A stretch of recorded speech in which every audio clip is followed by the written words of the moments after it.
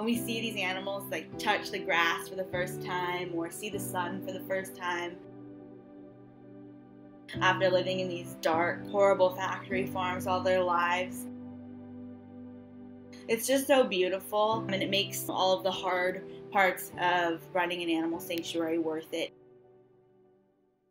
Following his rescue, he came into my care. He was a little baby and he should have been with a mom. He should have had a mother hen to raise him, but on factory farms, chickens never even get to meet their mothers. When he came into my care, he imprinted on me and he started following me around everywhere. If I'd left him for even a second, he would start crying hysterically. Even if somebody else was with him, it had to be me. He even slept in my bed. He knows his name. He'll come running if you call him, and he's just got a lot of personality.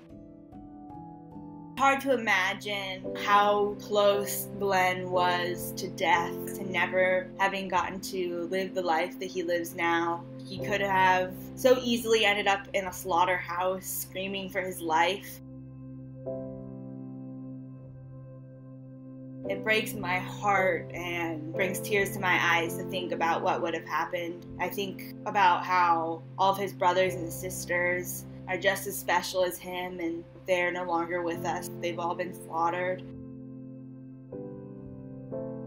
Right now there are so many chickens just like him, just as special as him, being slaughtered for food, for something totally unnecessary. It just hurts my heart.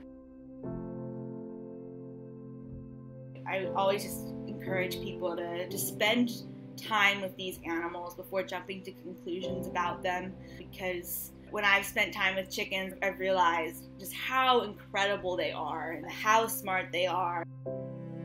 They remember faces, they have friends, have routines and social structures and different calls that have different meanings. They communicate with one another.